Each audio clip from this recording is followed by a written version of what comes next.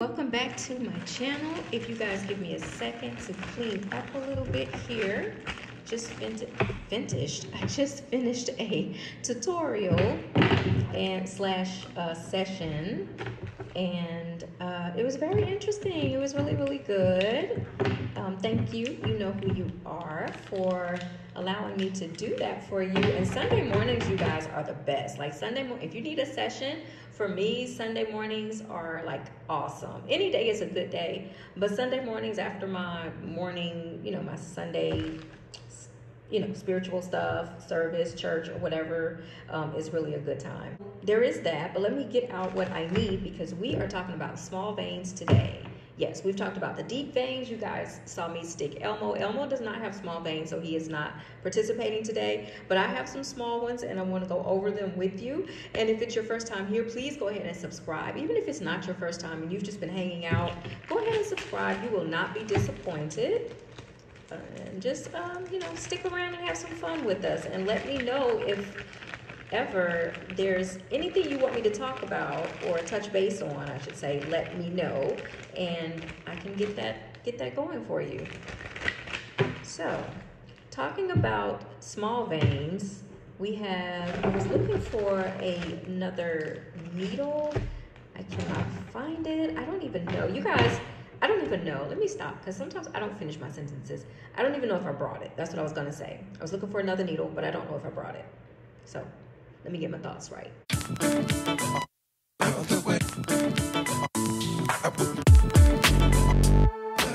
So no, I did not bring the needle that I'm looking for. Those of you who know, you guys know that yes, I'm still in Mexico on an extended vacation, but in the next few weeks or so, I'm gonna have more supplies. And I'll have some butterflies. I'll even have some flap boxes and those things. So get ready for all of the goods to be back on deck. But let's jump right into this, talking about these small veins, because a lot of you guys struggle with them and ask me about them. And I'm going to tell you 3 things that I know you're doing or not doing that you need to be doing in order to get these veins. Let's do this. Let me move these because we don't want these. Oh, I do want this. This will affect a small vein. I'll tell you this now.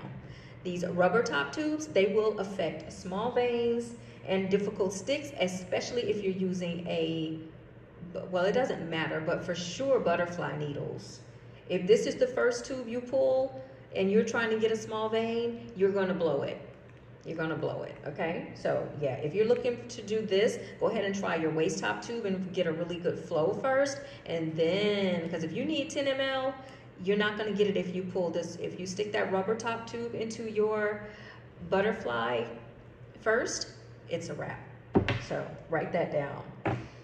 That is one of the tips. So the first thing is when you're going for little tiny veins, I have so many veins showing up this morning, but when you're going for these little tiny ones, where's my tiny one? There's a tiny one, like right here. Sometimes this is all the patient has, correct? And you're like, oh my God, how am I gonna get that? And a lot of you are reaching for butterflies first. That's a no-no.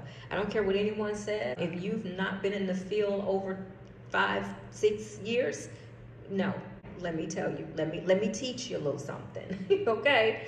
All jokes aside, though, seriously, from experience, you are going to learn that when you think it's the most difficult vein, and if you did what I just told you not to do, that's one reason why you're not getting it. And number 2, of course, is still the butterfly. Your butterfly needle, you all, what does it have to do? Travel through that tubing. Really?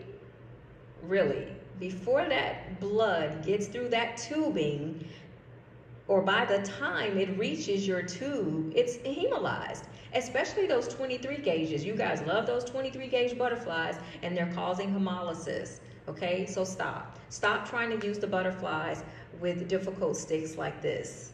No, these little tiny veins, yeah, if that's all you have to work with, you're gonna have to start learning how to use your straight needles. Now, the other thing with your straight needles is they can be just as bad. First of all, let me say this. Any one of these veins on the back of my hand has the potential to blow the minute you stick it, no matter how good they look.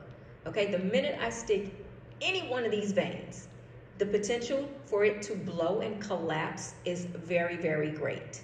Okay, and I'll tell you why in a second. But what we're doing now is we're talking about the first thing is you're trying to use butterflies. That's number one. Okay, that's number one. Number two is if you're using your straight needles and you're not getting it, it's because you're using gauges. Check this out. You are using gauges, right? This is a 21 gauge. Look at the needle. Look how large that is, right? This needle, the gauge, is bigger than the vein. Look at that. In comparison, right? You guys ever thought of that? Yeah, pay attention to your gauge sizes. That's why you don't assemble your supplies before you assess your patient. A lot of you pull out those butterflies. Oh, I'm sticking with a butterfly. Okay, keep it up. Okay, so when you are choosing and you go for your straight needles, if a vein is this small, what am I gonna do? What is a 21 gauge needle going to do with a vein this small? That makes no sense, correct?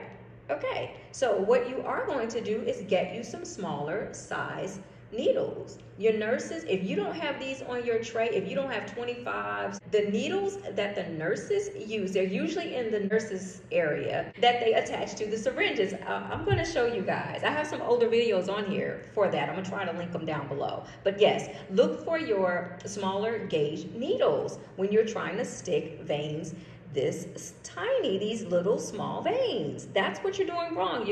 You're trying to use the butterfly, number one, and then you're using straight needles that are way too large for the veins. Okay, yes, that's a thing. Your needle can be bigger than your vein, and you can see that. Like just looking, assess first. Third, what you're doing or not doing, you're not anchoring your veins. A lot of you see these veins and you see a vein like this. Now we're not even talking about small veins, but a vein like this, and you're like, oh my God, yeah. You get all excited, you get your butterfly, because a lot of you, you see veins like this even up here, and you guys run for butterflies. Yeah, I need you to stop doing that. But whatever the case may be, you grab your vein, you're so excited because, you grab your needle because you're so excited, it's such a really good vein, and then you go bloop, and you didn't even anchor the vein. Now, what's gonna happen when you don't anchor? Number one, it's gonna hurt your patient really, really, really, really bad. And number two, it also has the potential to blow the vein. So those are three things that you're doing. I know you guys always ask about deep veins and small veins. Small veins can blow if you're trying to pull a rubber top first and trying to use butterfly needles all the time. Small veins can blow and you're not going to be successful if the gauge is larger than the vein. And last but not least, if you guys are not anchoring your veins and holding them in place, look how nice that looks. I could stick any one of those veins with a straight or a butterfly and get something by anchoring versus not anchoring and getting absolutely nothing. So learn to anchor, learn to assess your needles, make sure you're assess your patient and choose your supplies after you assess your patient, and stop running to butterflies first. Thumbs up, share, like, comment, let me know what you think, and I'll see you guys in the next video with some more small veins if you need it. So I'll see y'all later. Bye.